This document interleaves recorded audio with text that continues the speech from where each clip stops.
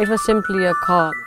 I always wanted to do something like this because I could see something changing in front of me, the people's life. That was my dream. My name is Supriya Avasthi and I work with Free the Slaves as South Asia Director. I work with grassroots groups who bring people together to come out from slavery into freedom. One of our partners, MSCMBS, they work with modern labor or slave labor.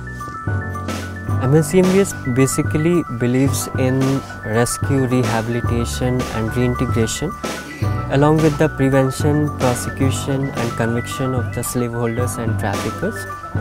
The root causes of slavery which we find in the community is not only the poverty but also denial of basic rights. Through the Community Vigilance Committee, we try to help them sustain their liberation program by giving a right-based education. The process of organizing people, what we call as CVCs, it's not a jargon, it's not an institution, it's just people together. Once they are in freedom, they just also dream about others who are into slavery, because better than anybody, they can know who is in slavery and they can get them out of it. Because the people who are in slavery and those who have been free, they connect and the movement becomes contagious.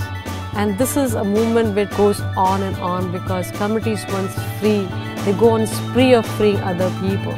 Today we have freed thousands of people, but not by ourselves. It's the movement of CVC.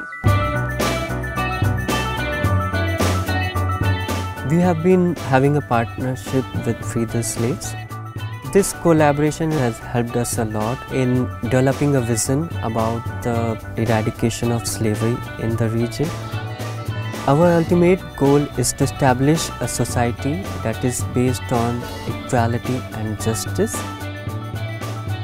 I dream that these vulnerable communities achieve self-sustained liberation and they take a step to end slavery across the world.